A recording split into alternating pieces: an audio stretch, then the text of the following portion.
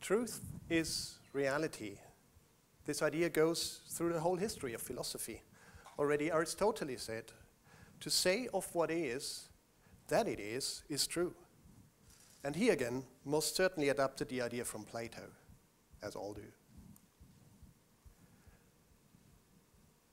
For millennia, scientists have been breaking their heads about how to establish unity between the thing in itself, how we perceive it, and how we then speak about it. A quest for the most efficient and effective representation of the external world. A representation that helps to forage for information, support decision-making with analytics, generate feedback automatically, create personalized learning environments, and many, many other applications. But what if we ask the wrong questions? What if, instead of trying to represent reality, we could actually make reality? What are the rules of the spiel when we treat reality as a medium? The key to unlock reality as a medium is certainly found in perception. So let's untangle that a little bit. Perception is an active process, a reconstruction process. The mind reconstructs reality through perception. This is evident in, for example, the way the retina works. Pre-processing of light beams happens already on the retina. Some light beams are excited, some are inhibited. The primary visual cortex here at the back of the brain processes shapes, detail, color blobs, angles. And then it goes up the what and where streams, across the whole brain almost. This is most visible on optical illusions, that this is an active process. I don't know if you can see it already. This is where the active comes in. The process works in two directions. It works from the outside in, but also from the inside out. Thinking influences perception. Think, for example, of hallucinations. The thing I like most about this optical illusion is that once you've seen it, you cannot unsee it. Our visual memory is just too powerful. If you haven't seen it by now, you might see it now. This is actually a cigar sticking out of the wall, with at the left of the box a tip, and at the right of the box the end sticking in the wall. Perception reconstructs reality. That's why the arrow goes to the right. Perception also helps to build experience. We have an episodic memory, we have a sensory semantic memory, we have a muscle memory, we have many different types of memories. If we want to hack into this, we have to hack into perception, and we can do so with augmented reality and wearable technologies. We can put gateway devices in between the real world and what we perceive to help us build then different types of experience. There are many different gateway devices available for augmented reality. There are retinal displays, head-mounted displays. There are handheld devices. Some of you may have already played Pokemon Go on a mobile phone. There are spatial see-through displays. There are projection-based displays, many different types. Head-mounted displays, also known as smart glasses, make possible an example like this. The little inset video shows the view from the glasses. A nice Halloween prank, huh?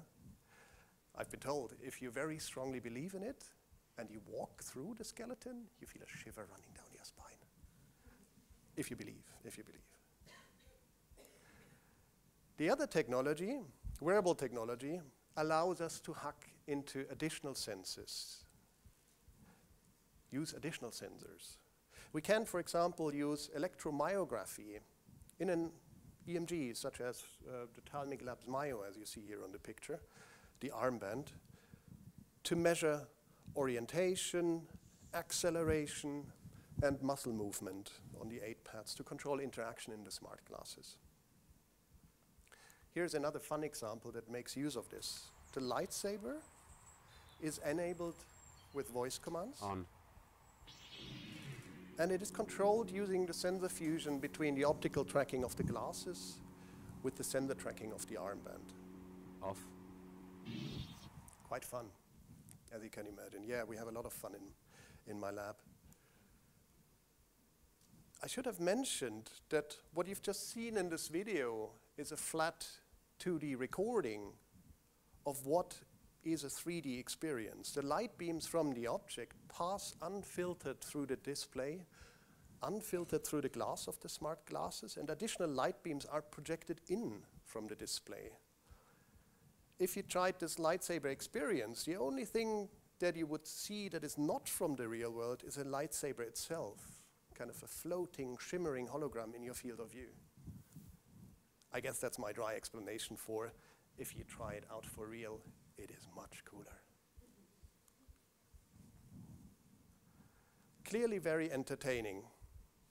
But what about if we use these superpowers for good? Let's take this to a workplace context. We have taken this technology to Lufttransport in Norway, halfway up the Arctic Circle, to see if we can train maintenance engineers of ambulance airplanes with it. We have first recorded what an expert would do. We have asked them to don the glasses and some additional hardware, record what they would do, and use a kind of think aloud protocol to speak out what they're actually doing there, deliver the explanation required. It is 600 within limits, and then close the panel again. And we then can clean up this recording and make it available to trainees, to have them have the same experience. This is now what the trainee sees, following in the footsteps of the expert, seeing this shimmering go, seeing where the expert looks, seeing where the hand position is, that's this glove that you see in front of you, it is 600 within and limits. listen to their explanation. We have also taken this to Italy, to Genoa, to test a training procedure of a new ultrasound feature with radiologists. The procedure was about checking the main carotid to see if there are any signs of clogging, using the ultrasound and using some Doppler measurements that I don't fully understand. And I'm not going to explain.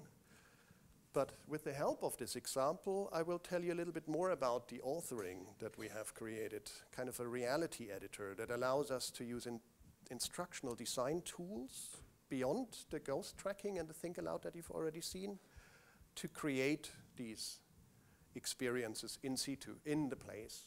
You can see here this radial menu that allows the author to select different types of annotations. For example, a textual annotation, for example, audio recordings, or also the ability to place 3D content or to place kind of a visual language of what people are allowed to touch and where they should look and what they're not allowed to do. This makes authoring of real-world experiences using augmented reality fairly easy. We have also tested this in Turin in Italy with astronaut trainers in a module of the International Space Station on the ground to test the guided assembly of a storage rack. This is what it looks like now from the perspective of the trainee. The trainee uses voice interaction to bring up a task list. And then go step by step through this linear process, receiving the instruction where required, being guided to the right locations. Remember, what's your step while performing the task? Getting videos, images, pointers, icons that guide through the successful assembly of such a storage rack, or it could be any other part that is up there on the International Space Station. Hopefully successfully, but hopefully also providing the training that is needed to survive in extreme environments in this case. You can see how our actor is demonstrating the procedure that we have tested. Let me come to the conclusion.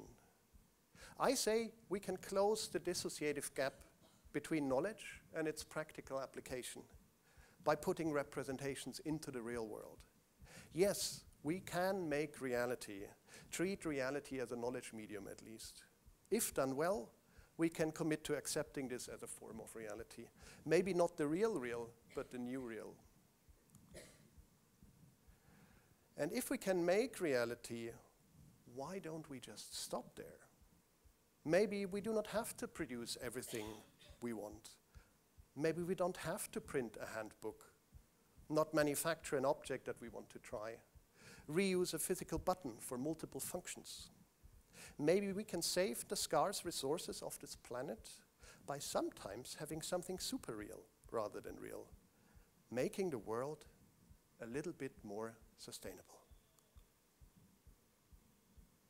Excellent. You have finished practicing.